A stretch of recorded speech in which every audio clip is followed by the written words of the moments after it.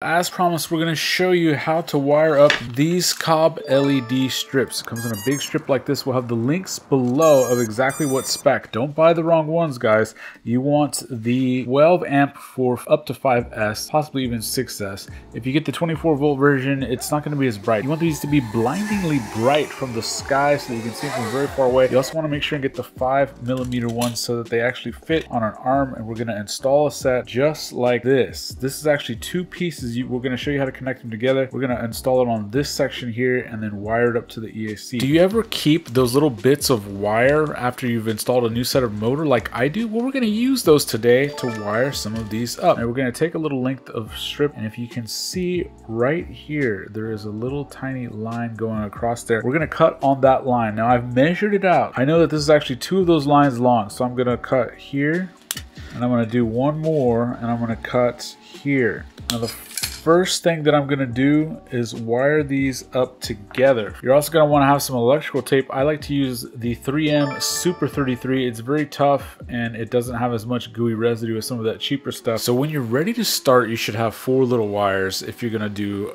spec 7 like I'm doing. A tiny one, a slightly larger one. Those are going to be to connect these two like this. Now if you're doing a regular 5-inch frame or freestyle frame or a racing frame, on the open racer I can only fit one of these 2-inch links like this. So you would just do that and go straight to the 2 long wires to go to your ESCs. If you're doing a freestyle frame with longer arms, you could probably fit a 2 light section like this. You would go wire these up and go straight to the frame, but we're going to show you how to do the long way to do a V-shaped LED like this. It's the same exact steps, just a few less steps if you're doing a shorter one. Go ahead and get our soldering iron nice and hot. Now first what you're going to want to do is expose the pads on both ends of these. So we're going to peel back, not the entire thing, but just a little bit of this adhesive. So there's adhesive right here, and that's what's going to help it stick to the arm. But we need to take the adhesive part out of the section that we're going to solder to. So just kind of gently go like that. It's clear, so you can't really see it that well. You should have a nice smooth surface, and if it doesn't solder right, then you didn't clean it up right, so just do it again. I like to use Kester's 6337. Kester's is the besters. We'll have links for that good solder right there.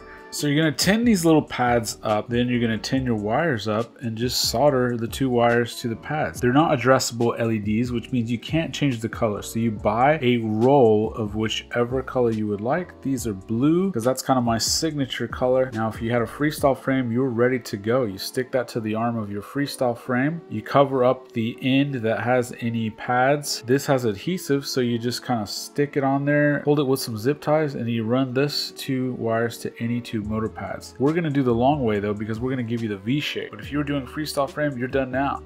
Now to connect your wires, you're going to want a short piece like this.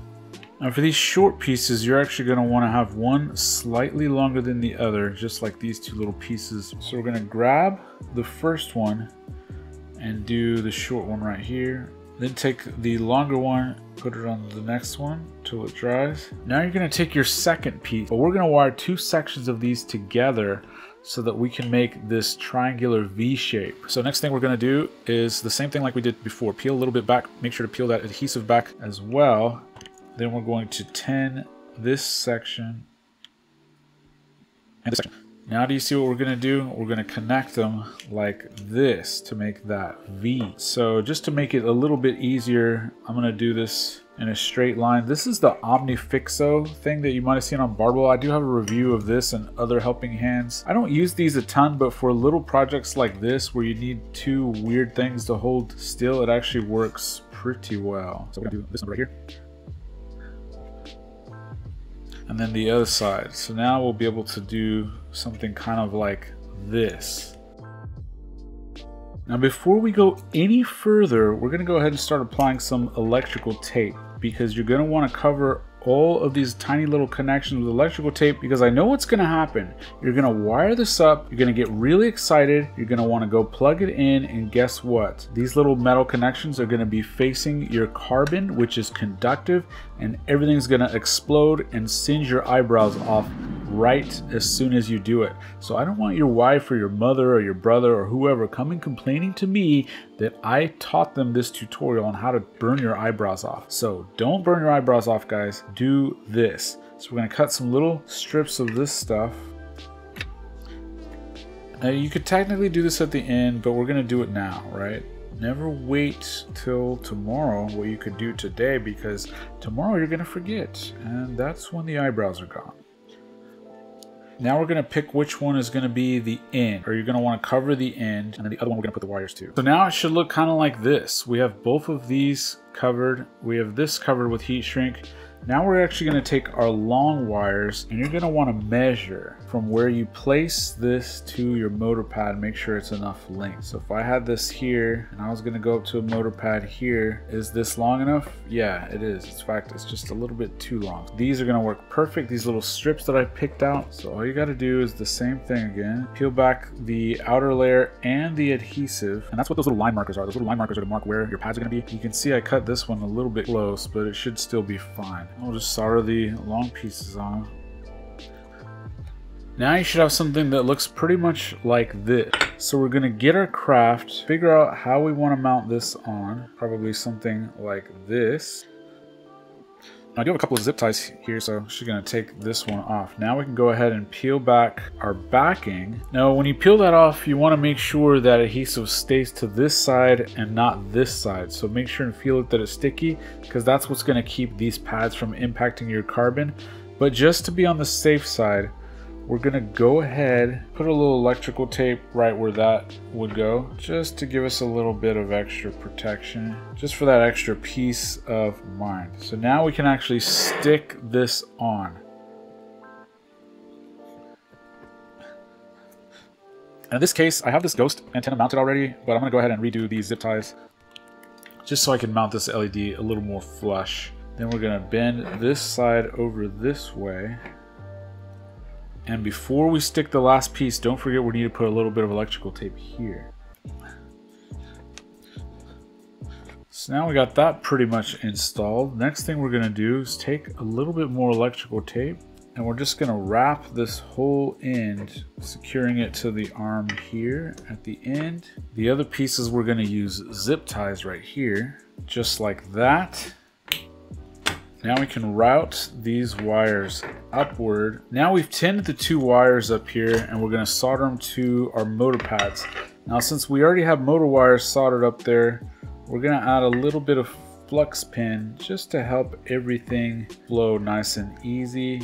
And we're going to double check all these connections just to make sure none of them are loose, since this is sort of a double joint now, because these joints are powering this one and this one. So for this top side, I have it going to the middle and the front. For the bottom side, I'm going to do the front and the back, just so that we have a little bit of extra spacing and they're not all going to the same spot. This one I got the most room, so I'm going to take that one to the front. I don't know if you could see in there. I'm just going to solder it like that. So just get our soldering iron in there.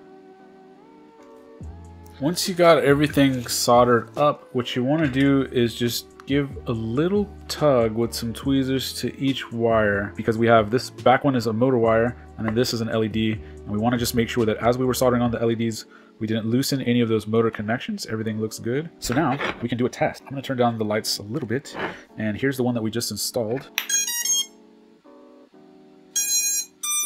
And there you have it, guys. I'll do the last one off camera. And here's what it looks like after all four are wired up for you.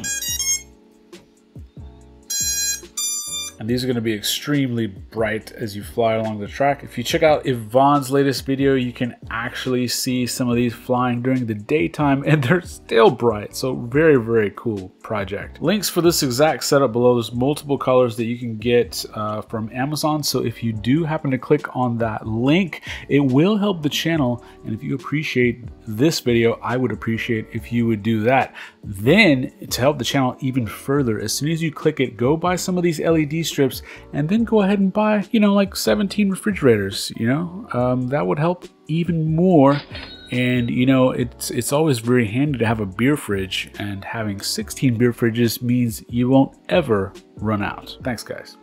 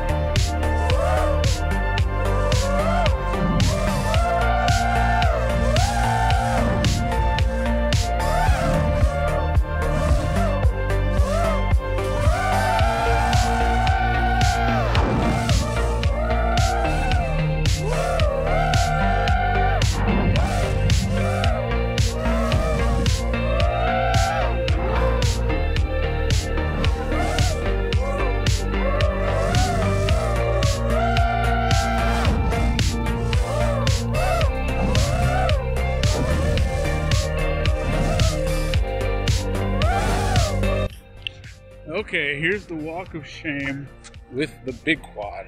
It wouldn't take off, so I'm hoping that I didn't kill a motor, but it's very possible that I did. Oh, it looks like the battery is loose. So that's a good sign. Because if it's just the battery loose, then that could be why it didn't take off. Let's go check it out. It's beeping at me. You're beeping. Let's see what happens if I try to arm it.